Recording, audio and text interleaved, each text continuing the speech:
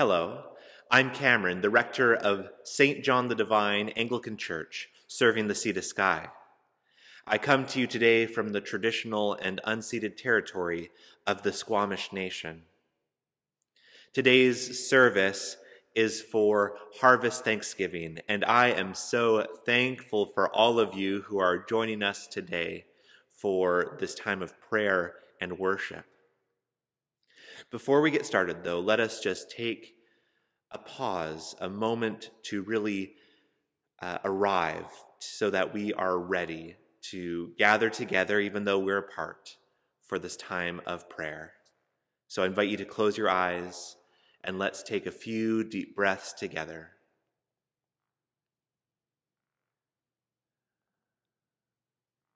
Breathe in the love of God and breathe out anxiety.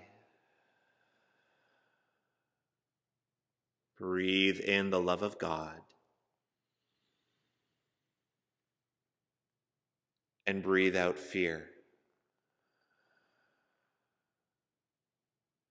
Breathe in the love of God and breathe out all those things that might be troubling you today. Breathe in the love of God and keep on breathing until you are breathing out the love of God onto the entire world.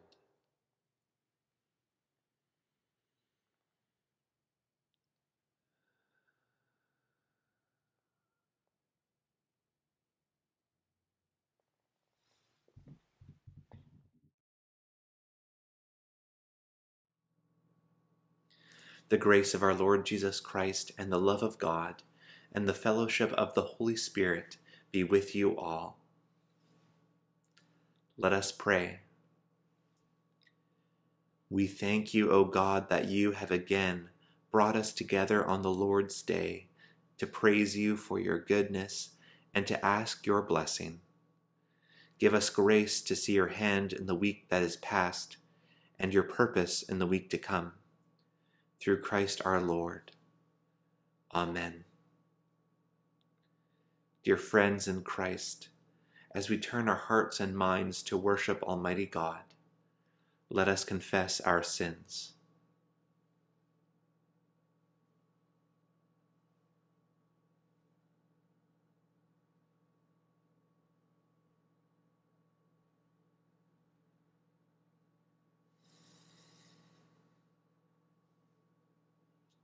Most merciful God, we confess that we have sinned against you in thought, word, and deed, by what we have done and by what we have left undone. We have not loved you with our whole heart. We have not loved our neighbors as ourselves. We are truly sorry and we humbly repent. For the sake of your Son, Jesus Christ, have mercy on us and forgive us, that we may delight in your will and walk in your ways, to the glory of your name. Amen. Merciful God, grant to your faithful people pardon and peace, that we may be cleansed from all our sins and serve you with a quiet mind. Through Jesus Christ our Lord, who is alive and reigns with you and the Holy Spirit, one God, now and forever. Amen. May the peace of God be with you.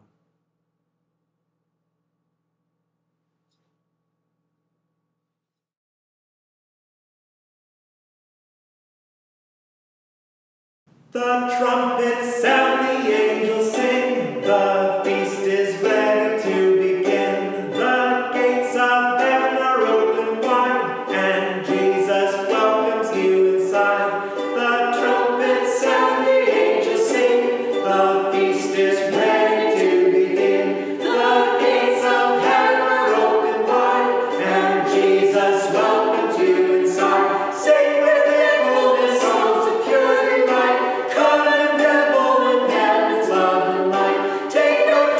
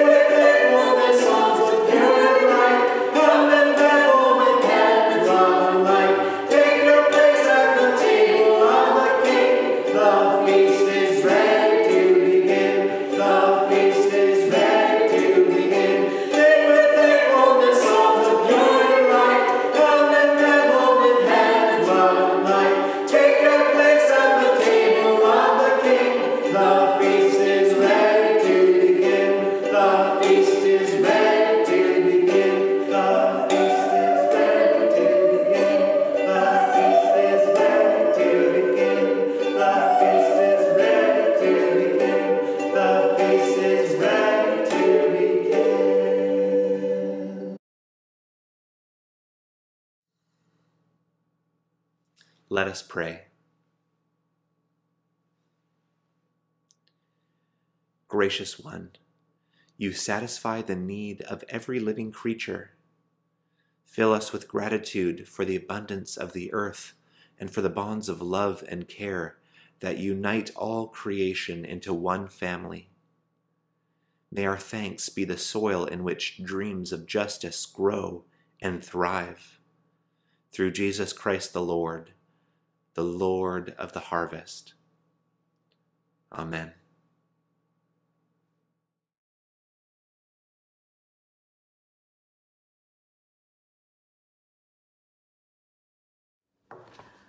A reading from Deuteronomy chapter 8, verses 7 to 18.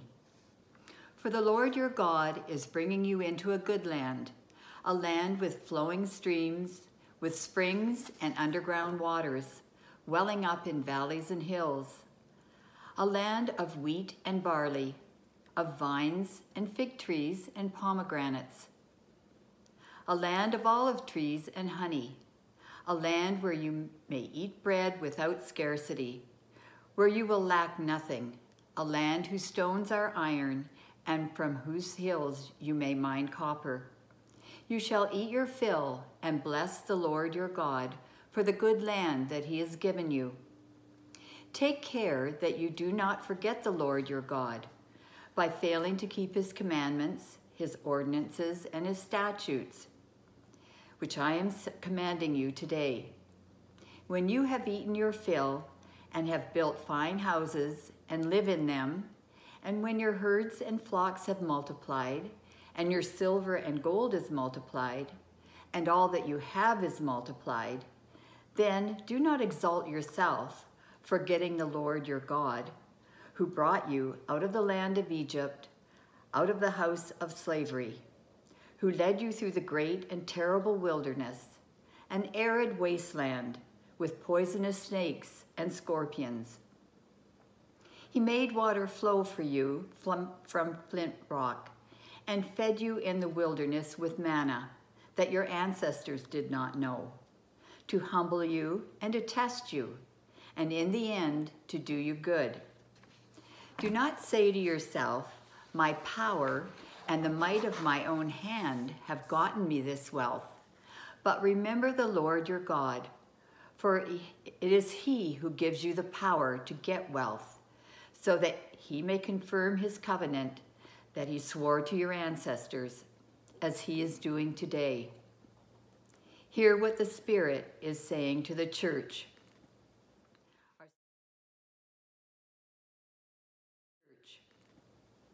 Our psalm is Psalm 65. You are to be praised, O God, in Zion. To you shall vows be performed in Jerusalem. To you that hear prayer shall all flesh come, because of their transgressions. Our sins are stronger than we are, but you will blot them out. Happy are they with whom you choose, and draw to your courts to dwell there. They will be satisfied by the beauty of your house and by the holiness of your temple. Awesome things will you show us in your righteousness, O God of our salvation, O hope of all the ends of the earth and of the seas that are far away. You make fast the mountains by your power. They are girded about with might. You still the roaring of the seas, the roaring of their waves, and the clamor of the peoples. Those who dwell at the ends of the earth will tremble at your marvelous signs. You make the dawn and the dusk to sing for joy. You visit the earth and water it abundantly. You make it very plenteous.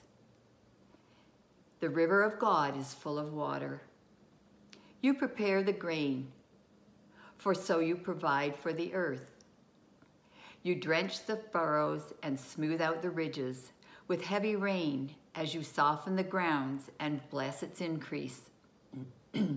You crown the year with your goodness, and your paths overflow with plenty. May the fields of the wilderness be rich for grazing, and the hills be clothed with joy. May the meadows cover themselves with flocks, and the valleys cloak themselves with grain. Let them shout for joy and sing.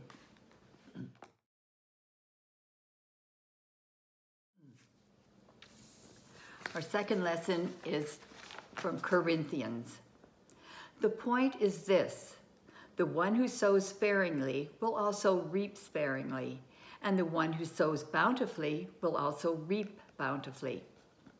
Each of you must give as you have made up your mind, not reluctantly or under compulsion, for God loves a cheerful giver. And God is able to provide you with every blessing in abundance, so that by always having enough of everything, you may share abundantly in every good work. As it is written, "He scatters abroad, he gives to the poor. His righteousness endures forever." He who supplies seed to the sower and bread for food will supply and multiply your seed for sowing and increase the harvest of your righteousness. You will be enriched in every way for your great generosity, which will produce thanksgiving to God through us. For the rendering of this ministry not only supplies the needs of the saints, but also overflows with many thanksgivings to God.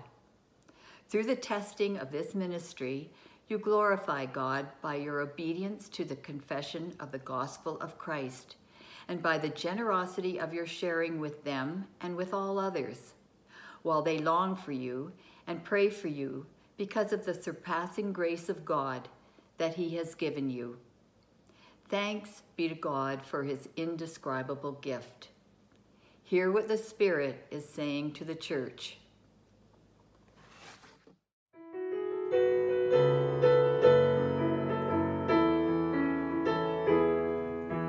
Every day is a day of thanksgiving. God, you've been so good to me. Every day you're blessing me. Every day is a day of thanksgiving. I will glorify you, O my Lord, today. Every day is a day of thanksgiving. God, you've been so good to me. Every day you're blessing me. Every day is a day of thanksgiving. I will glorify you, O my Lord, today. You keep blessing me, blessing me, blessing me. You open the door that I might see. You're blessing me. And you keep blessing me, blessing me, blessing me. I will glorify you, O my Lord, today. You keep blessing me, blessing me, blessing me. You open the door that I might see. You're blessing me. And you keep blessing me, blessing me, blessing me. I will glorify you, O my Lord, today.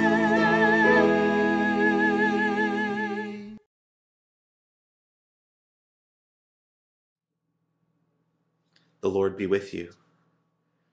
The Holy Gospel of our Lord Jesus Christ according to Luke. On the way to Jerusalem, Jesus was going through the region between Samaria and Galilee.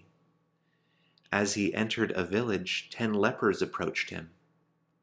Keeping their distance, they called out, saying, "Jesus, Master, have mercy on us."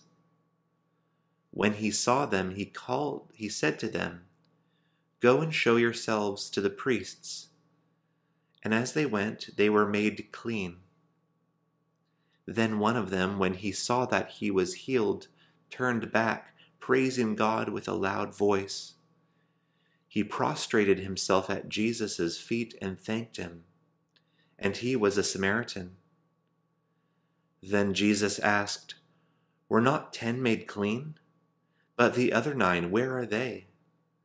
Was none of them found to return and give praise to God except this stranger? Then he said to him, Get up and go on your way. Your faith has made you well. The Gospel of Christ.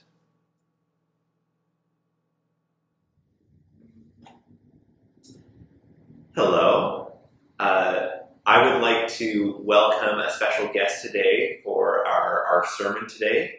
The Reverend Ken Vinal is an Anglican minister living up in Whistler, originally from the Episcopal Church in the United States in Florida, where he was a chaplain, a school chaplain, and is coming up to 25 years of ordained life. That's amazing. December. Yeah.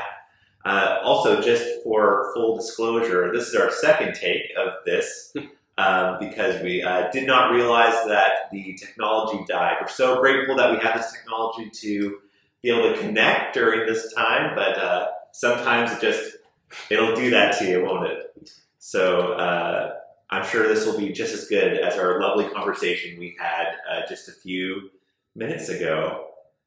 I wonder, just to get started, Ken, if you could just open us in some prayer. Lord God, we give you thanks and praise for this time together, for our lives, for all the good gifts that you do give to us. We thank you for the opportunity to study and discuss your word, to reflect upon your mighty acts, and most importantly, the gift of your Son, of Jesus, to us. We ask that you bless this time and bless us. We ask this in your holy name. Amen. Amen. Thank you. Thank you. Just to get us started, I would just like to ask, what stood out to you? What did you notice? This is a story that we're familiar with. And so this time around, as you read it and prepared, what was resonating with you? The first thing is that this idea that the central character here is the Samaritan who's the leper. And I think of that because this is first as a Samaritan and a leper, this is a double outsider. He is an outsider because of religious reasons, and he's an outsider because he has this disease that has put him and these other 9 people living essentially on the city dump outside the town limits. And so it is within this that this is the person with whom we are held up to as an example. And it is because of it is very typical of the gospel, with Luke. Because Luke is the gospel of the outsiders, the gospel of, as we see in the very beginning in the Song of Mary, which she says, that God is going to be casting down the mighty and lifting up the lowly. Mm-hmm. And so this is an example of that, where the one, the world's turned upside down. The one you don't expect to be the hero, the one you don't expect to receive God's grace is the one who is. And the other is this Jesus. Is it his action? That he comes and he offers this unmerited grace to this group of lepers. What did they do to deserve it? Nothing. Mm-hmm. And the other is that what's the cost of this? And it's Jesus is talking to lepers and he's talking to a Samaritan, but that he is on his way to Jerusalem. Mm-hmm. He's on his journey to his death. And imagine that if we are sitting there realizing that we're on the journey to our death, the last thing I'm going to think about is what's going on in the city dump. Mm-hmm. But that's where his attention is. But and then it's the response to God's action, and that rhetorical question that Jesus asked about were there not 10 is really, in a sense, I think I sense that is a question for us. That's the audience's question. You know, again, very Lucan in that idea of here's an action of God. How are you responding to it?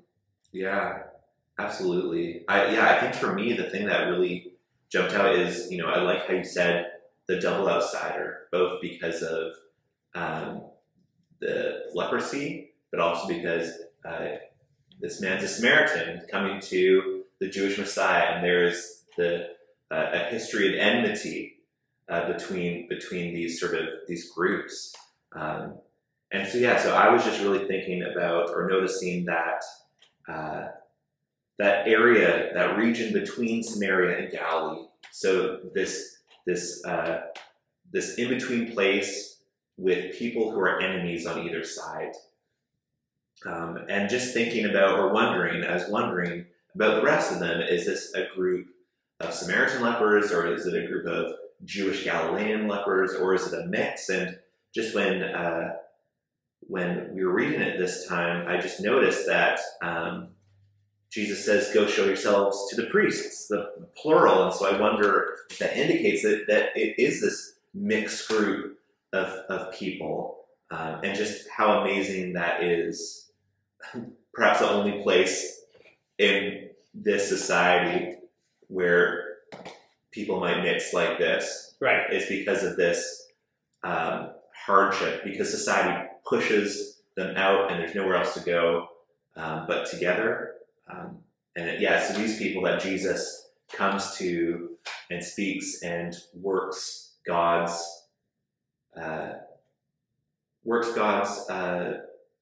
healing and wholeness. So, yeah. So this reading is like one of the readings, the election chosen for Harvest Thanksgiving, which is today. And so hopefully that this reading is telling us something about gratitude or thanksgiving. And so I wonder, Ken, what do you think this might be telling us about gratitude or thanksgiving? Well, firstly, the words that are used in the Greek there, that what the Samaritan does is the Eucharisto. So where do we get Eucharist from? The Thanksgiving. And so this isn't so much a story about a physical healing as it is about living a life of thanksgiving, living a life of faith. You know, going back to that, you know, the end of the story, Jesus says, "Go, your faith has made you well." That word "well" could be translated "well." Your faith has saved you. Your faith has made you whole. And so we have wellness, wholeness, and salvation all caught up into one. And so connected again with Thanksgiving, because the reality of it is a life of faith is a life of thanksgiving, a life of gratitude, that we exhibit that, you know, and really that's true. What does it mean to be a Christian? Is to me live a life of gratitude. That's again its most simplest form. And then, because, you know, what is that?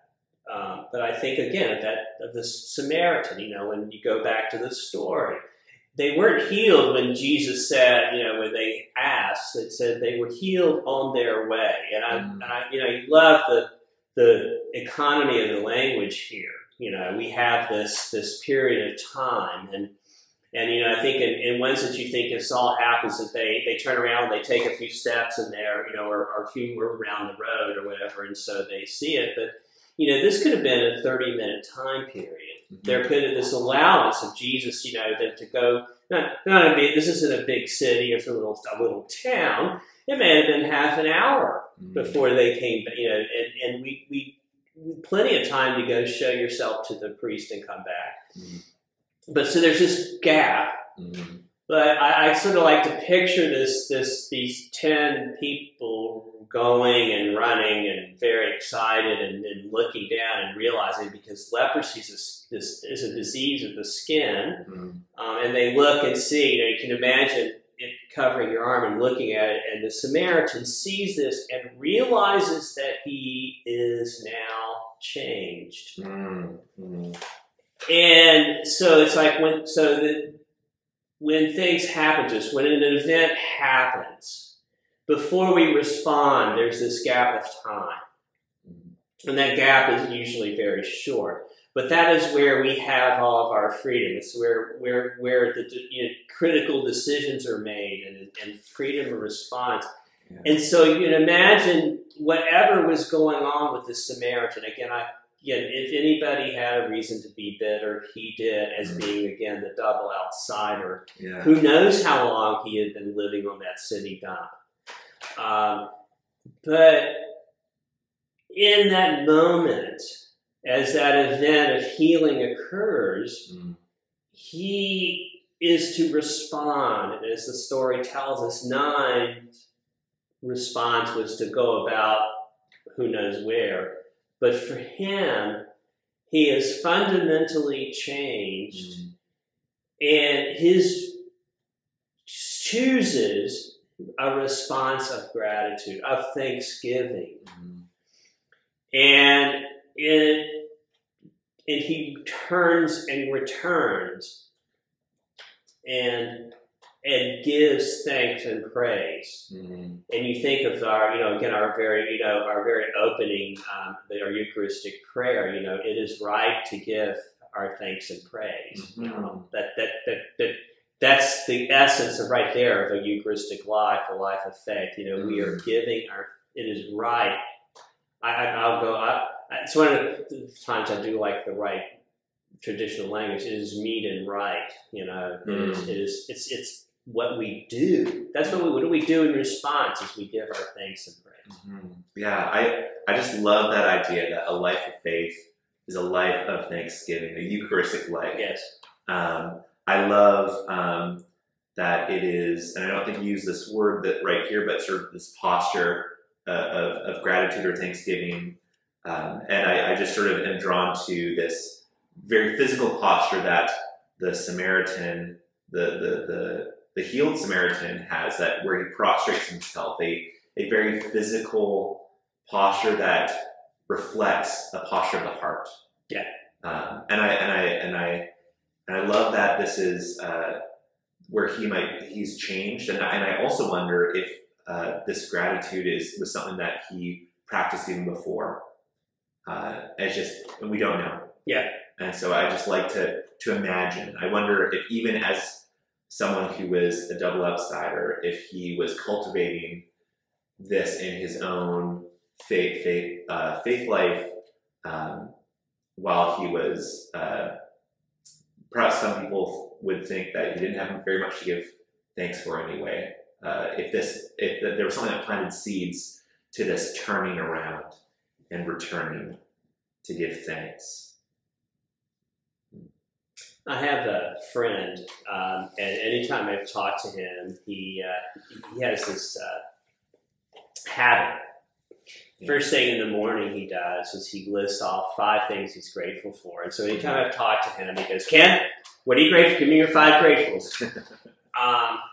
But he's incorporated into his life that this attitude is, to be grateful for things and for what is going on. Yeah. And he goes, it can be anything. It can be that, the blue shirt in your closet. Yeah. And he goes, it doesn't have to be grand. It's simply, it's this reorienting ourselves to seeing the world through this lens of thanksgiving. Yeah. A life of faith, of being grateful for what is and what you have and where you are, and even being grateful simply for the breath that is within us, which is indeed, as we know, again, from our biblical sense, is our gift from God. Yeah. The first gift from God is our breath. Yeah. And a gift unmerited. And totally just a free gift. Right. Us. I am alive, which is a gift. So when we have this understanding, of that, and I think if something you want to practice, a very practical sense, and just simply saying, I'm going to try that for 5 days. I'm going to get up. First thing I'm going to do before I even get out of bed, I don't think of 5 things I'm grateful for and then go about my day. Yes. And it makes a difference. It makes a difference how we see it. Yeah. You know? It really, changes us. It does change us. And I wanted to just bring back to something you said, sort of, thank you for lifting out that word that's there, that Eucharist word in the Greek, which connects to our own, sacraments that we practice in our worship. And because I just think it's so important, because that sort of connects for me with the other word we use for that sacrament, which is communion, which is community, which is connection. And I think that sort of posture is so important. Like posture of thanksgiving is one that speaks against our, I think, what is lifted up in our society often, which is this, the myth of the self-made person, and you pull yourself up by your bootstraps. And I didn't, getting to where you're going without needing anybody else, but actually a life of faith, a life of thanksgiving, of Eucharist, is one that is fundamentally saying that, no, I need to give thanks to God, but also to other people, because we can't do it on our own. We need each other. We need community, and I think that word just really spoke to me about that, and just even this story, right? Like there's return to, and this honoring of this relationship by the Samaritan. Like the community is whole by the circle the Samaritan makes, going away and coming back. Like returning to relationship. Yeah, well, it's like the stories. Again, within Luke, I said this isn't really a story about healing, but it's a story of gratitude. And within Luke, that again, wellness, healing, salvation, wholeness.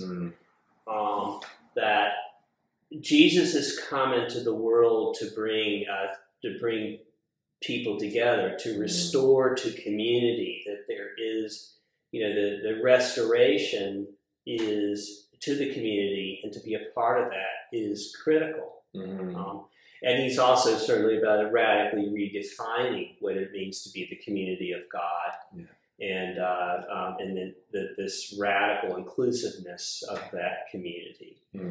There is no outsider in God's house, in God's family.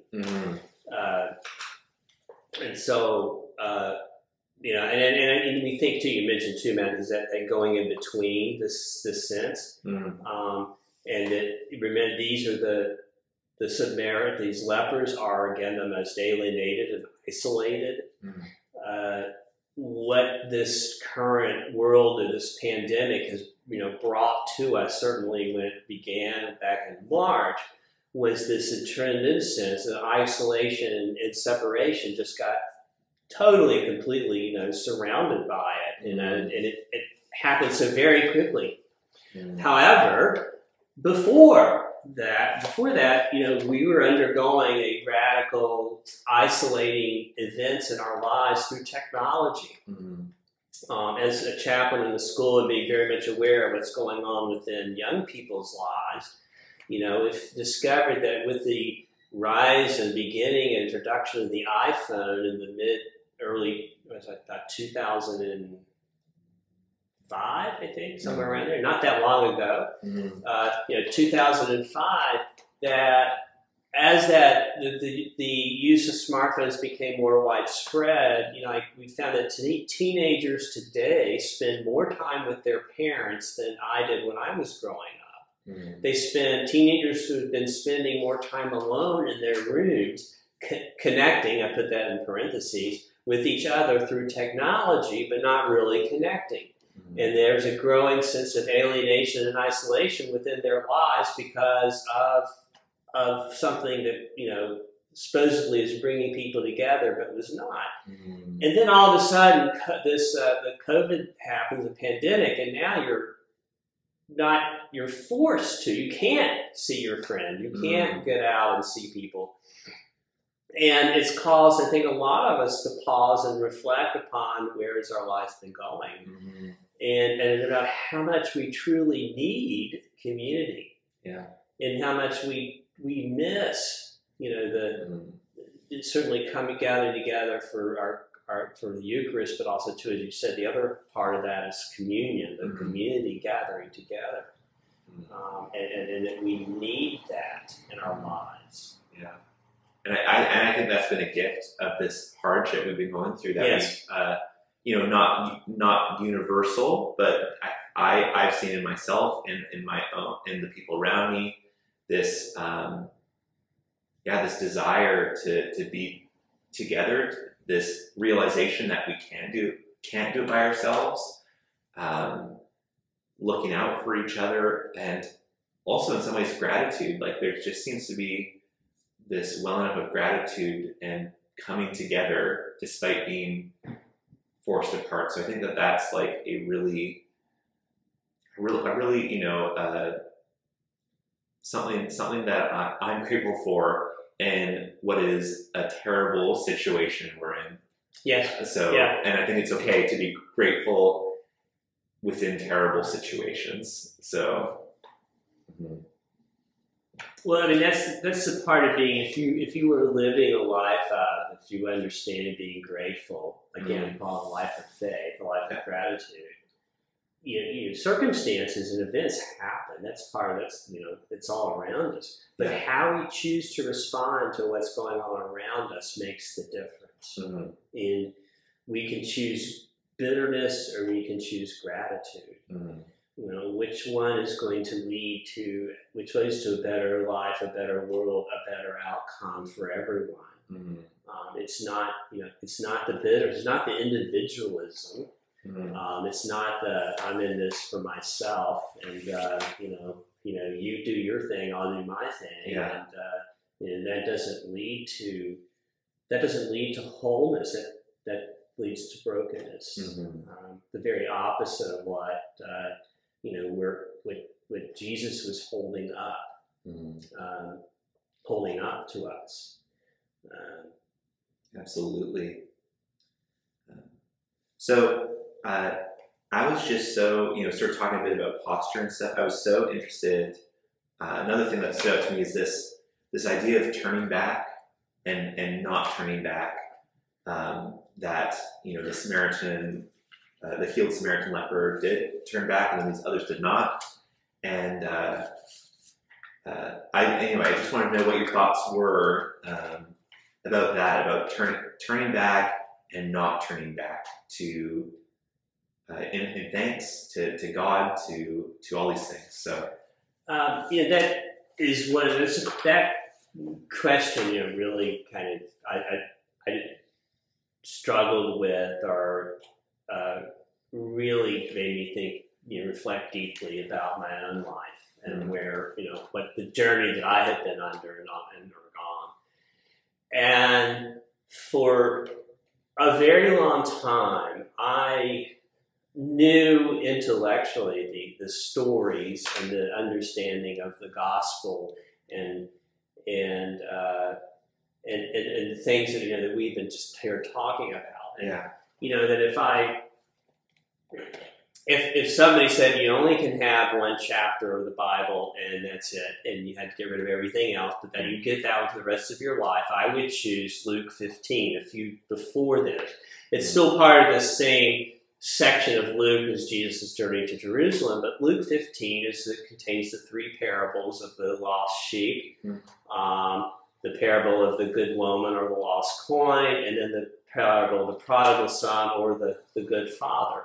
Because those three parables encompass a lot of what's going on here, of the sense of being lost and found and reaction to that event. And I knew those stories, and they really were powerful to me, but it was in an intellectual sense. But I fundamentally, at my core, had not turned around. I couldn't accept them for myself because of the world in which I grew up in, and certainly within the Diocese of Central Florida, where I was a priest, I couldn't be who I was. That sexuality was an impediment. Being gay was you couldn't really be gay and Christian. I mean, that was the belief. And so, who I was trying to be somebody that I wasn't. I could not accept the gift of God, of myself, of what God had given me. I couldn't be grateful for who God created me to be because so in effect, I was listening and hearing, but my back was still turned. And through a series of events and through things happening, finally I heard, and be truthful with you, that here we are in Squamish, and it really, literally was. I had taken this visiting from Florida. I took the Sea to Sky gondola up, and it was about this time of year, and I'm really enjoying the view. It was a beautiful, clear day. And I'm walking on the trail, and I stand on a rock, and I'm looking out at the Tantalus Range, and all of a sudden, I start to cry and laugh at the same time. Because in that moment, my soul was flooded with gratitude and realization, and so in that event, I had finally turned around. And that sense of wellness, wholeness, salvation flooded over me. And anybody had saw me, they thought, this guy is insane. Because I'm literally out loud laughing and crying at the same time. And so, in a moment about 3 years ago, I really fully turned around. And it was certainly, it was indeed it was life-changing. And so, that idea of when did you not turn, I had been kind of looking over my shoulder a lot, going through a lot of emotions, but really finally, being able to truly turn around. And so, in the sense that I really could identify with this, again, this outside, a sense of outsiders, a sense of isolation and alienation of finally just being ended.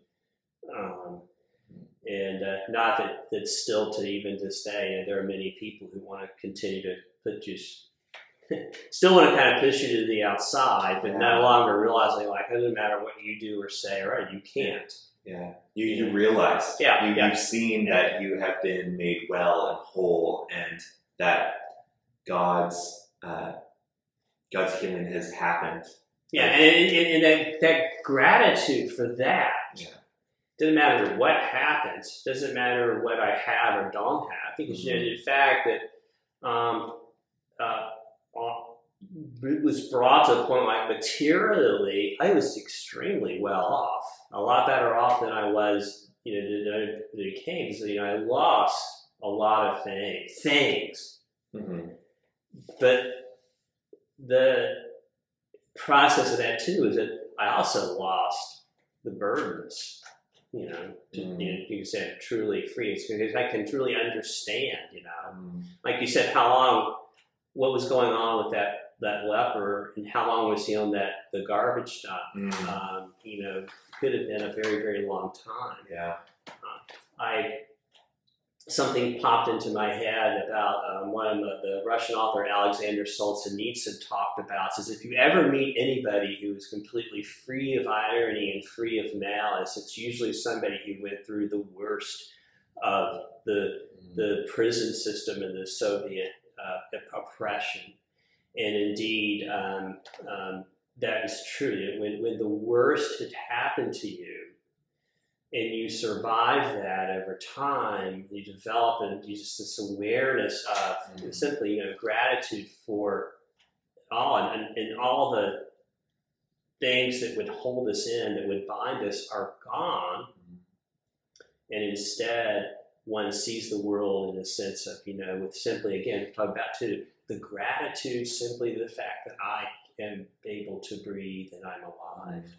the gift of my breath. I believe, that's certainly within the Eastern religion tradition is a sense of breath.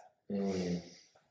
Mm-hmm. To breathe in and breathe out, and to be thankful for just that. Absolutely. Well, yeah, and I really appreciate that sort of that witness and testimony of your own sort of wholeness and your own realization, your own turning back. And I so appreciate that, because I think we all run into those moments of turning back, and it takes different times for different people. Yeah. It's but when we do,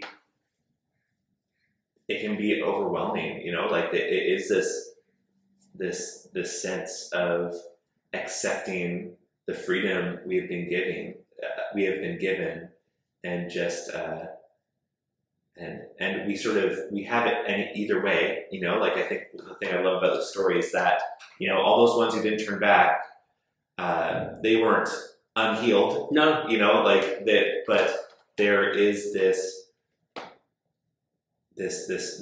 freedom, this release in turning back, in responding with thanksgiving and gratitude, and so maybe that's also part of that posture, that practice of thanksgiving and gratitude, that practice of stopping and turning back, whether it's to God or to people, or giving thanks to ourselves sometimes for those things. Yeah, our lives are going to be, they're full of these moments. I mean, we have moments of where because we're human. Yeah. So we're constantly turning around and like, I got this now.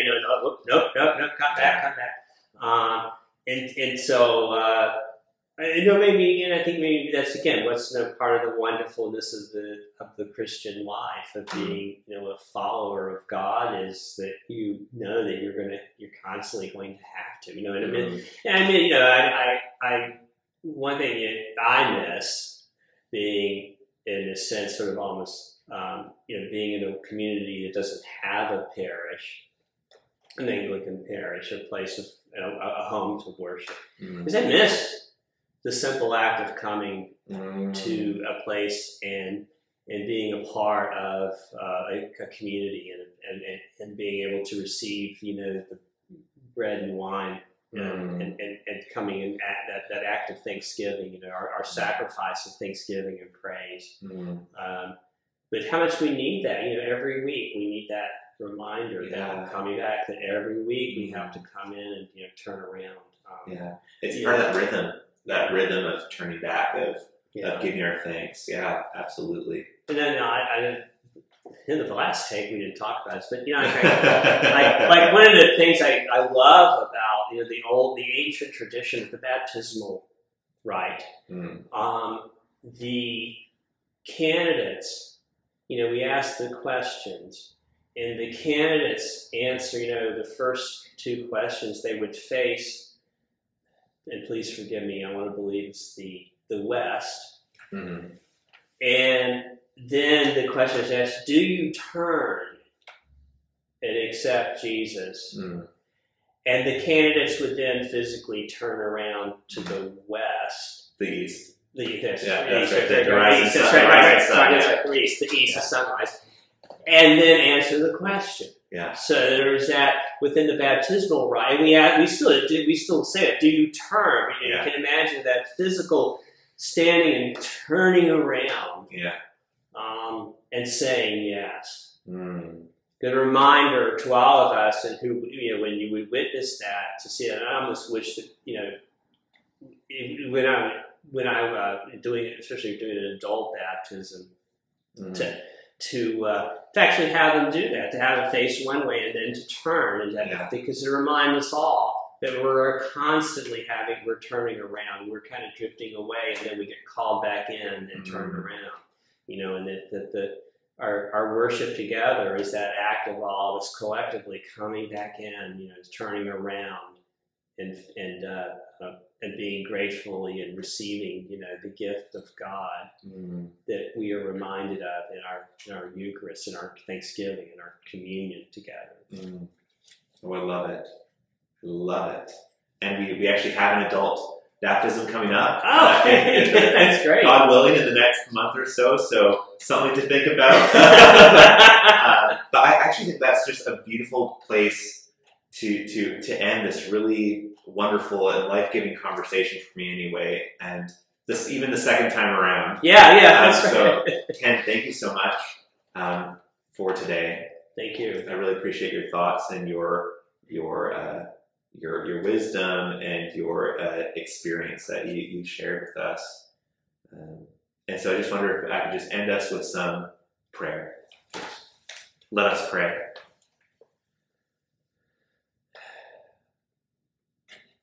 Loving and gracious God, thank you. Thank you, thank you, thank you for all the blessings in our lives. I give you thanks for your word in which we gain insight, in which we come face to face with ourselves and with you. I give you thanks for Ken and his life and ministry and presence here with us today. I pray that we may all cultivate a posture, a practice of gratitude and thanksgiving, that we may realize that we need each other, that we need God, that we can't do it on our own. I pray that we may all encourage each other in this important work, that we may turn around and experience, embrace this freedom, the wholeness that God gives us. And I pray all this in the name of Jesus, who is our friend and our helper. Amen. Amen.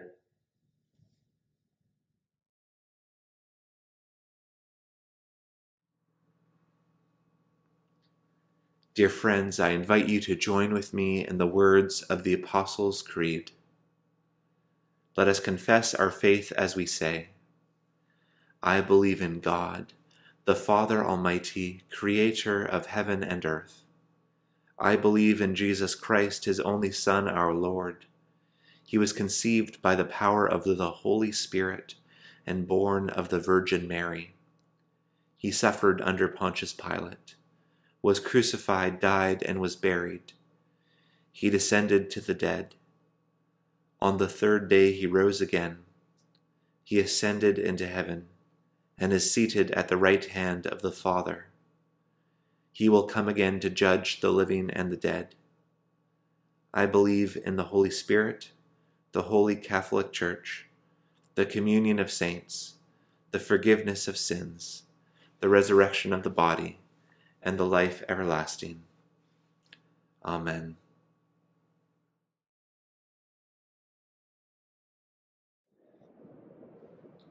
Let us pray. Blessed are you, creator of the entire universe, too awesome for us to comprehend. We acknowledge that we need to connect with you. We believe that you hear our requests when we pray to you in community. We thank you, Lord. We pray for people of faith throughout the world, that you give your strength and guidance for your church to live out your mission in the world. We give thanks for our new future bishop, the Reverend John Stevens. Help him in this time of learning his new role in our diocese. We give thanks for the hard work and dedication of Archbishop Melissa for the past 7 years. We pray especially today for Bishop Jeff Peddle of the Diocese of Eastern Newfoundland. In this week's Anglican Cycle of Prayer, we pray for the Diocesan Eco-Justice Unit, the Reverend Margaret Marquardt, and here at St. John's for the Reverend Cameron Gutjahr. We thank you, Lord. We pray with thanksgiving for a plentiful harvest and for our farmers who supply us with nutritious food, for the sunshine and the rain, for the mountains and the forests, the trees and animals, the rivers and the sea, for clean water and warm clothing and the shelter of our homes. We pray for those who lack these necessities of life and pray that we can all do our part to share the abundance of this rich land with all people. We thank you, Lord. We give thanks for the work of everyone involved in healthcare. We pray for those who are sick in mind, body, or spirit, and especially for those who have requested our prayers. For Jessica, Muriel, Susan, Eleanor, Lori, the Howsound Women's Center, the residents of Hilltop House and Shannon Falls Retirement Home, and the patients of Squamish General Hospital. We pray for Stacy Spencer as she prepares for baptism, as well as anyone else preparing for baptism or confirmation. For all who are seriously affected by the COVID-19 virus, the sick, the dying, the lonely, and the anxious, let them feel your healing presence. We thank you, Lord. Accept, O Lord, our thanks and praise for all you have done for us. We thank you for the splendor of the whole creation, for the beauty of this world, for the wonder of life, and for the mystery of love. We thank you for the blessing of family and friends, and for the loving care which surrounds us on every side. We thank you for setting us tasks which demand our best efforts, and for leading us to accomplishments which satisfy and delight us. We thank you also for those disappointments and failures that lead us to acknowledge our dependence on you alone. Above all, we thank you for your Son, Jesus Christ, for the truth of his word and the example of his life. Grant us the gift of your Spirit, that we may know Christ and make him known, and through him at all times and in all places may give thanks to you in all things. Amen.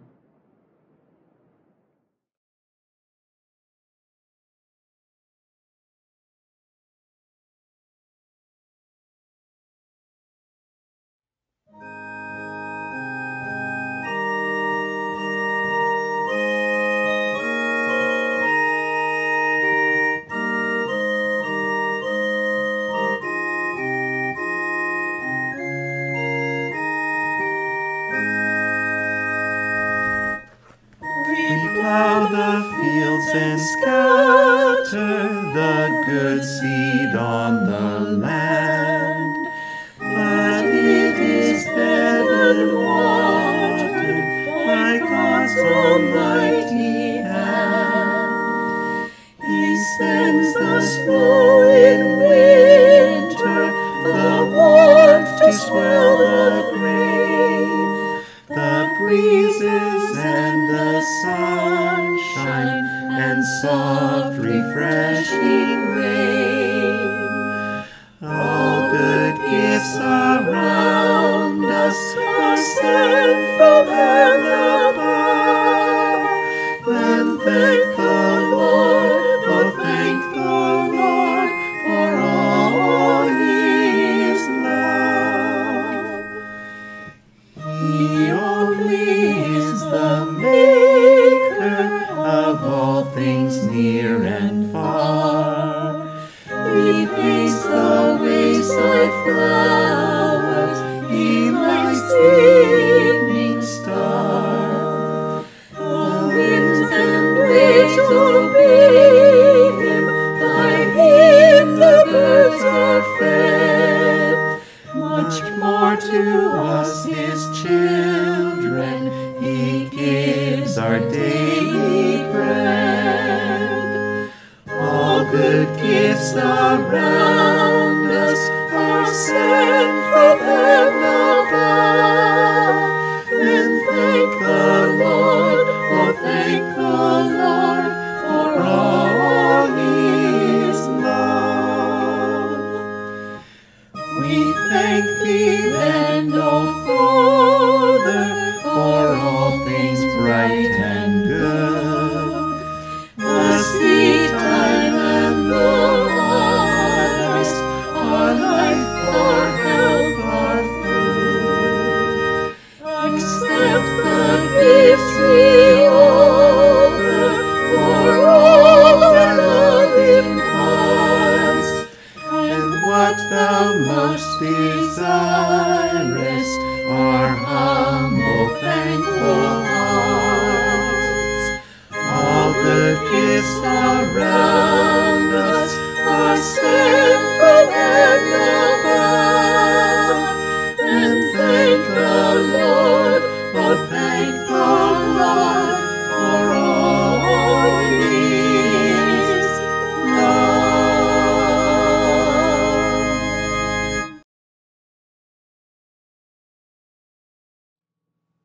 Gathering our prayers and praises into one, let us pray as our Savior taught us. Our Father in heaven, hallowed be your name. Your kingdom come, your will be done on earth as in heaven. Give us today our daily bread. Forgive us our sins as we forgive those who sin against us. Save us from the time of trial and deliver us from evil. For the kingdom, the power, and the glory are yours, now and forever. Amen. Glory to God, whose power working in us can do infinitely more than we can ask or imagine. Glory to God from generation to generation, in the church and in Christ Jesus, forever and ever. Amen. And now may the God of hope fill us with all joy and peace in believing, through the power of the Holy Spirit. Amen.